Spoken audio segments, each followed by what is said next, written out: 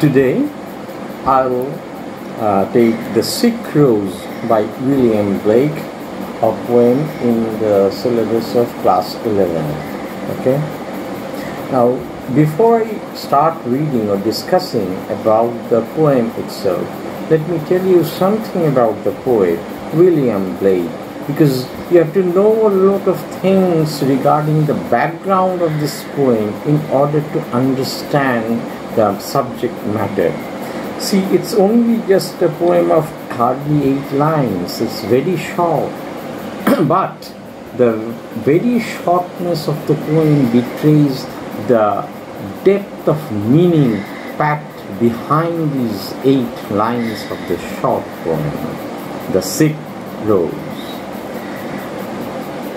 William Blake was one of the pioneers of the English Romantic movement. He was regarded as the precursors of the English Romanticism. I'll talk about English Romantic movement in further details when I will take Upon Westminster Bridge by William Wordsworth. That is also in your class 11 syllabus. There is also another poem of the English Romantic period by John Keats in your class 12 syllabus. That is the Poetry of the Earth, the Poetry of the Earth. Now, coming here to William Blake, let me tell you, he was regarded many as the precursors of the Romantic movement. Many critics include him among the Romantic poets itself. Now, what are the Romantic poets, or what are the features that constitute the English Romantic poetry? Now, there are certain things in common among all the Romantic poets of this period who were writing in this period. What was that period? The period of English Romantic literature extends from towards the last of the 1700s to the middle of the 1800s, say 1850, like that. Now, this span of time from the closing years of the 1700s to the middle of the 1800s, or over 50 years, so to say, is characterized by the writing of the poets on a similar theme. What emotional passion, mysticism, imagination, and development of individualism. Also crowned with these is the love for nature and love for man. Now, the question which haunts us is why so many people of this particular time will be addicted to love for nature and love for man. Now, two main events come into this account, and they have influenced William Blake very much in writing this poem, and its background lies in that philosophy of his. That's why I am telling all this, though I'll tell you again that this portion which I am speaking is not very particularly needed for your answers, but they are very important for understanding the poem itself and the English Romanticism also. Now, the two historic events which I was saying, one is the Industrial Revolution, which began somewhat in 1760 like that, and continued say till 1840 like that. So this period is in English or in world history term as the period of Industrial Revolution. And the other great event which is important in the guiding or forming of the thoughts of these poets is the French Revolution, the fall of Bastille. I will try to give you certain pictures or information on them a bit afterwards, but I am trying to come to the poem itself before. Now these two events, how did they shape the thought of the poet? How did they guide the poet to write what he was writing?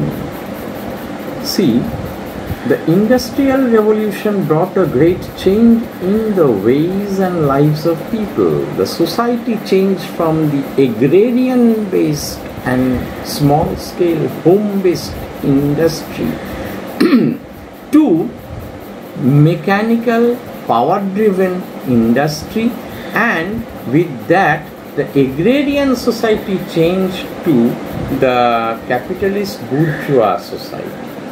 That is one part. The other part, as I told you before, is the French Revolution, the fall of the monarchy in France. Now, these two events also influenced the intellectuals of the time to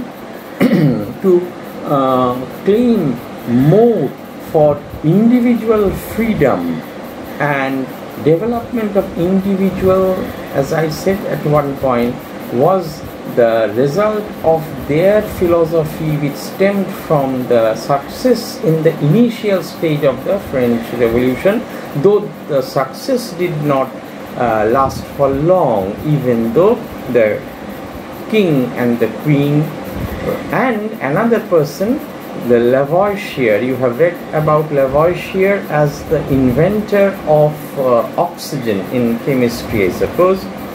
You have read about him. He was also a great statesman of the time, the head of the tax department, for which reason people thought that he was the one who had been the brain behind the oppressive tax system of France, and so they also beheaded Lavoisier along with the king and the queen. This fact I suppose you didn't know before. Anyway, for this you have to read a long bit of history of the world. Don't go into that for now. You concentrate in your studies. I am telling you to know all these facts, and so that you will be able to find out while reading this poem that how these poems, how the thought of the poet was shaped. Now, the Industrial Revolution. Now, as I was speaking, Industrial Revolution, Shilpo Biplab. Now, what is that? Shilpo Biplab হচ্ছে the use of scientific machinery in mechanical machinery, power-driven machinery in industries. This brought a sudden change in the economic boom of the nation, for which reason the rulers of the country hailed or praised science, technology and the economic growth which it brought about. বিজ্ঞান এবং কারিগরি বিদ্যার ফল হিসেবে নতুন যন্ত্র আবিষ্কারের দ্বারা, যন্ত্রচালিত মেশিনের দ্বারা হঠাৎ করে নানান রকম ইন্ডাস্ট্রির যে প্রসার ঘটে এবং তারই ফল হিসেবে অর্থনৈতিক যে হঠাৎ করে শ্রীবৃদ্ধি ঘটে, এটাকে তৎকালীন যে শাসক গোষ্ঠী তারা ভয়ঙ্করভাবে এটাকে সমাদৃত করে। কিন্তু the romantic poets with a sensitive heart and soul regretted this new development. এই নতুন যে পরিবর্তন, অর্থনৈতিক শ্রীবৃদ্ধি, বিজ্ঞানের, কারিগরি বিদ্যার ইত্যাদির যে প্রসার, ইত্যাদির যে সুফল যদি আমরা বলি, সেগুলোকে ঠিকভাবে মেনে নিতে পারেননি যে কবিরা, যে ব্যক্তিরা, তাদের মধ্যে উইলিয়াম ব্লেক একজন। How? Because the Industrial Revolution, along with its economic progress, created a new class of working people একটা নতুন শ্রমিক শ্রেণীর সৃষ্টি করে, who were exploited by the rich owners of factories and mills. কলকারখানার মালিকদের দ্বারা এই যে নতুন শ্রমিক শ্রেণী সৃষ্টি হয়, তাদের উপর যে শ্রমের কি বলবো মানে তাদের যে বঞ্চনা, এটাকে তারা ভালোভাবে নেয়। Along with this also develop other side effects, evil side effects of industrialization. For example, child labor, prostitution. These also came up as issues in William Blake's poem. Now, this poem, written in 1789, was the 39th plate in his Songs of Innocence and Experience. তার songs of innocence and experience কাব্যগ্রন্থের 29তম কবিতা হচ্ছে এটা লেখা হয়েছিল 1789-এ, কিন্তু এই বইটি the songs of innocence and experience it was published in 1794. This poem particular is from Songs of Experience. অভিজ্ঞতা। The poet William Blake was a versatile genius. He was not only a poet, he was also a painter and an engraver who sought to bring about the change in the social order and in the minds of man. সাধারণভাবে লোকে যে ভাবনা চিন্তা করতে অভ্যস্ত, এই যে নতুনকে গ্রহণ করা, নতুন অর্থনৈতিক উন্নতি এবং সমাজের পরিবর্তনকে সানন্দে গ্রহণ করা, এই সমস্তগুলো থেকে মানুষের মনকে সামাজিক যে চিন্তা ভাবনা তার প্রতি তিনি আকৃষ্ট করতে চান। কবিতাটা আমি এবার পড়ি। ও রোজ দাও আর্ট সিক, হে গোলাপ তুমি অসুস্থ। ও রোজ, ও সম্বোধন করছেন, হে গোলাপ, ও গোলাপ। দাও, let me tell you, দাও মানে হচ্ছে ইউ, তুমি। দিস ইজ অ্যান আর্কেইক ওয়ার্ড, প্রাচীন শব্দরূপ। এখন বর্তমান ইংরেজিতে আমরা এই ওয়ার্ডটা ইউজ করি না। দাও আর্ট, এই art, this is also an আর্কেইক word. Art মানে আর, এ আর ইয়া। দাও আর্ট সিক মানে ইউ আর সিক, হে গোলাপ তুমি অসুস্থ।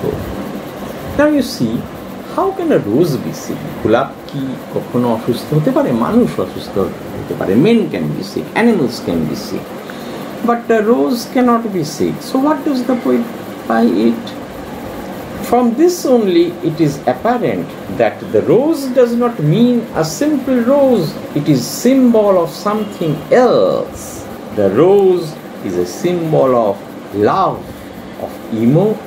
of innocence, beauty. Now, so the first line indicates that the beauty, that innocence, love, all these are sick, অসুস্থ, they are being on the verge of destruction. How? কি করে তারা অসুস্থ হলো?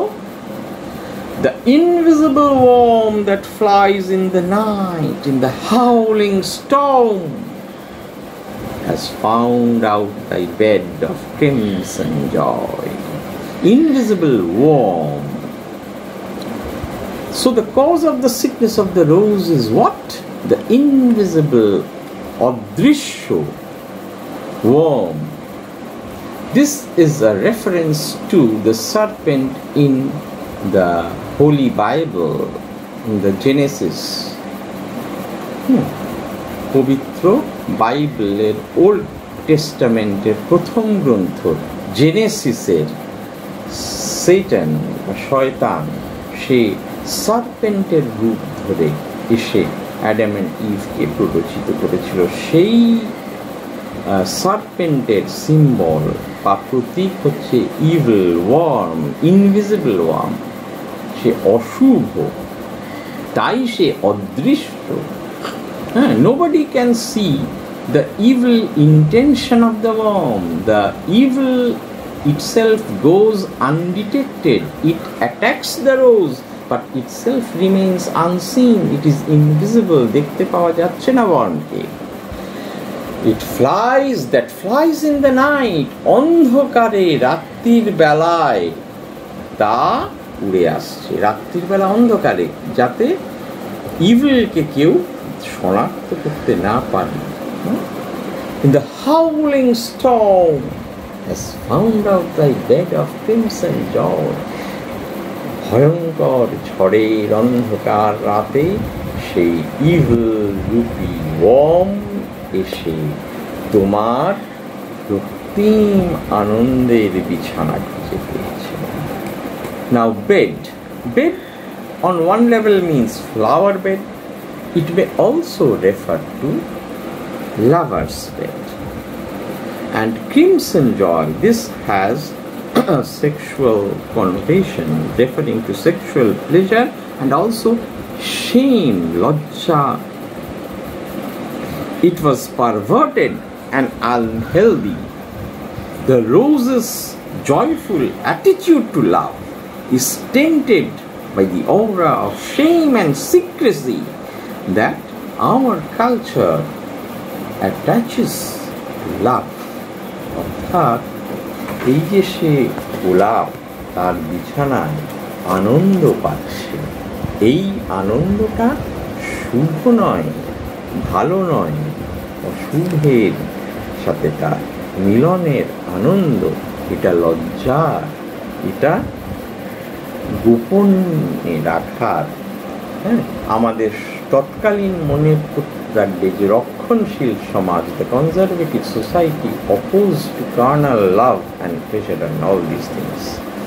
So this indirectly again hints to the problem of prostitution that arose along with the side effects of the industrial revolution. এই যে নতুন সমাজ তৈরি হলো, শিল্প বিপ্লবের ফলে নতুন শ্রমিক শ্রেণী তৈরি হলো, তারই সাথে সাথে এইটাও একটা শুরু হলো সমাজের ইভিল হিসেবে প্রস্টিটিউশন। এইসব নিয়ে ওনার আরও স্পষ্ট ইঙ্গিত আছে বিখ্যাত কবিতা লন্ডনে। হ্যাঁ, লন্ডন কবিতাটা তোমরা দেখে নিতে পারো গুগল সার্চে গিয়ে।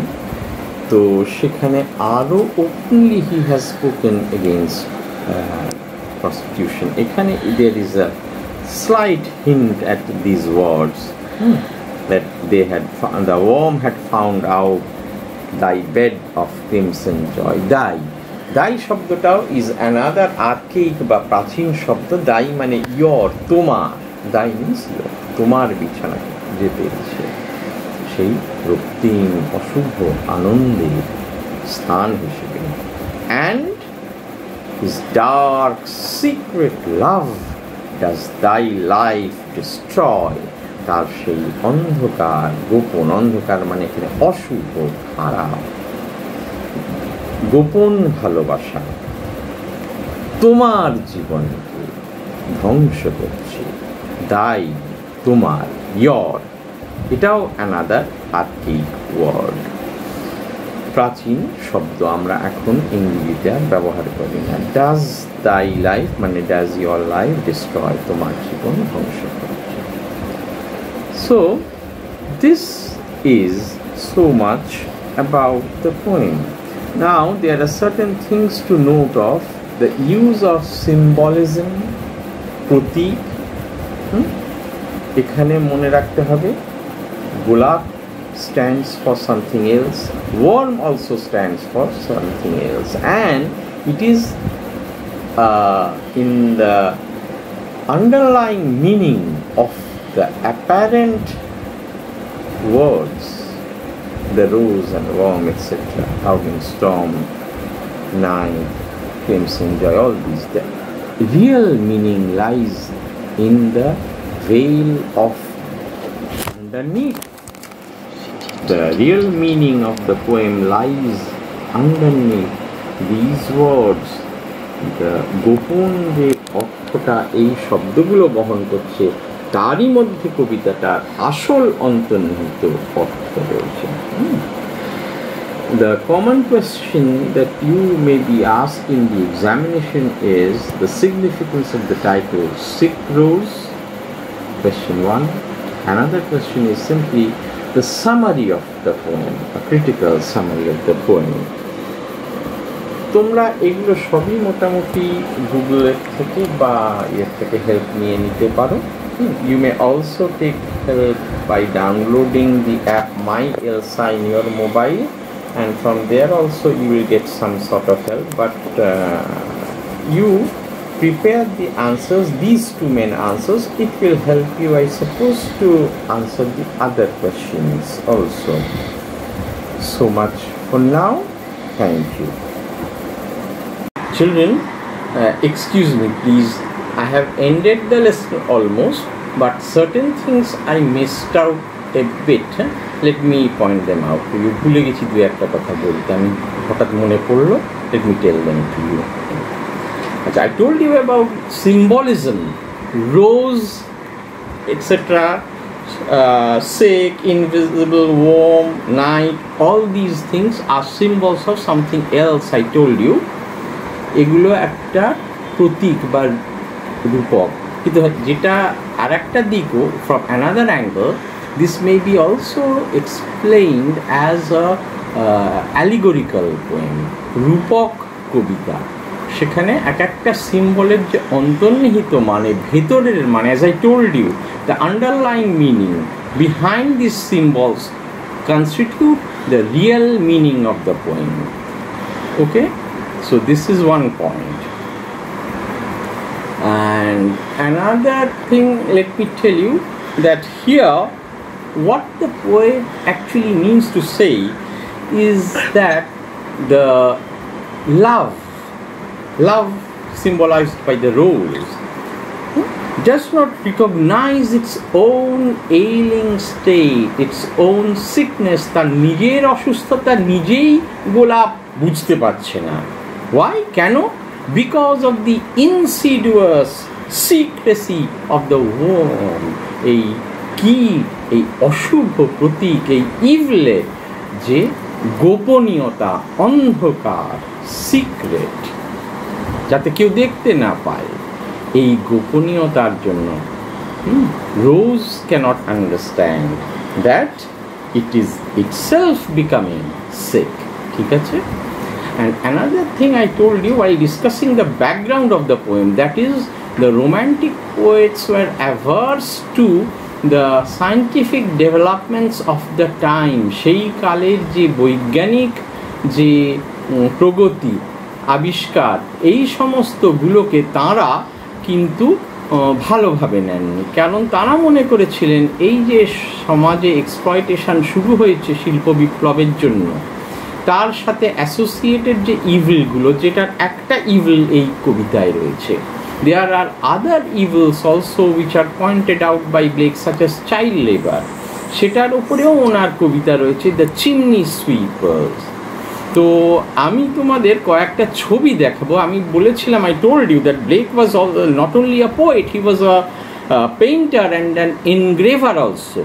So I'll show you some of the paintings of Blake which are related to what I had told you already about the background of the poem. And another thing, I think I told you that this poem was the 39th plate in his collection of songs of experience. Now 39th poem bolini kintu, mind it, I said 39th plate কেন বলো তো? Because উনি না কবিতাগুলো কবিতা হিসেবে লিখতেন না, উনি একটা কবিতার সঙ্গে একটা ছবি আঁকতেন। He use to draw a picture and relate it to the poem and use it as a background. সেরকমও একটা কবিতার ছবি সহ আমি দেখাবো। আর এই যে কবিতাটা দ্য সিক রোজ, এর যে ব্যাকগ্রাউন্ডের ছবিটা, এটা তোমরা দ্য সিক রোজ গুগলে সার্চ করলে পেয়ে যাবে। টেক্সট যেটা পাবে সেখানেই তুমি এই মানে ওখানেই খুঁজতে খুঁজতে তুমি দেখবে ওর অরিজিনাল যে প্লেটটা, ছবিটা সহ কবিতাটা, ওনার যে প্রথম লেখা, সেটা তোমরা পেয়ে যাবে। সেই জন্য এটা আর আমি এখানে দেব না, অন্য একটা কবিতার ছবি দেব। তো এই জন্য প্লেট কথাটা ইউজ করেছি। আই ডিডন্ট সেড যে 39th পোয়েম। ব্যাপারটা প্লেট কেন বলেছি সেটা বুঝলে তো? আচ্ছা, নাও let us see the pictures one by one and I will tell you, ওকে?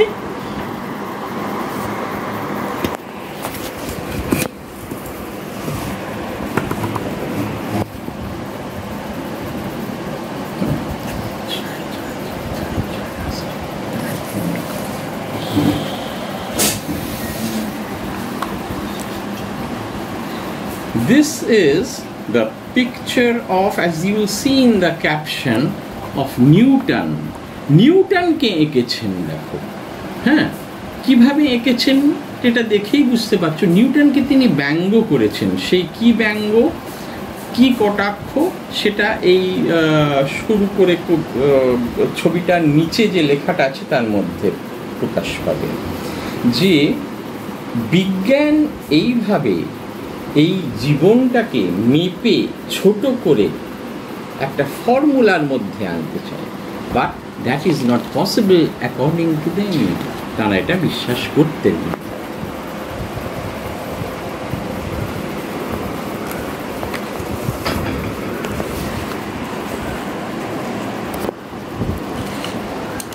পরের ছবিটা, এই ছবিটা হচ্ছে, আমি যে বলছিলাম উনি কবিতাগুলো যে লিখতেন তার সঙ্গে একটা ছবি আঁকতেন। ছবির ব্যাকগ্রাউন্ডটা ওনার হাতে রাখা, তার সঙ্গে উনি ওই কবিতাটা লিখতেন। এটা ওনার একটা বিখ্যাত কবিতা, ফেমাস পোয়েম এটা ওনার, জেরুজালেম।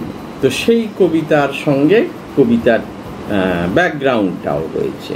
এইভাবেই ওনার কাব্যগ্রন্থগুলো ছিল। কেমন?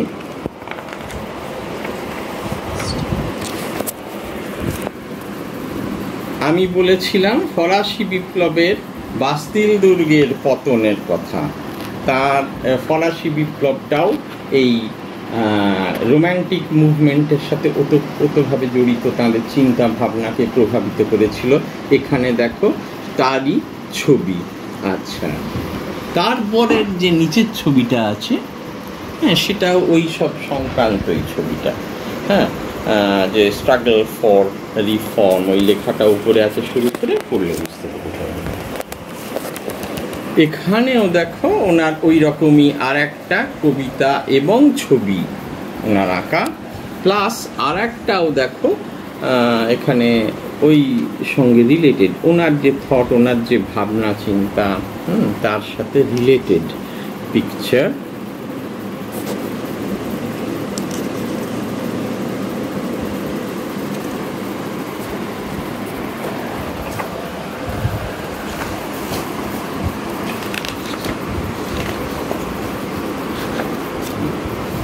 ঠিক আছে, ঠিক আছে, আজকে এটুকুই থাক তোমাদের। আবার যখন কিছু তোমাদের প্রশ্ন থাকলে you can ask me when we meet next. Okay, thank you.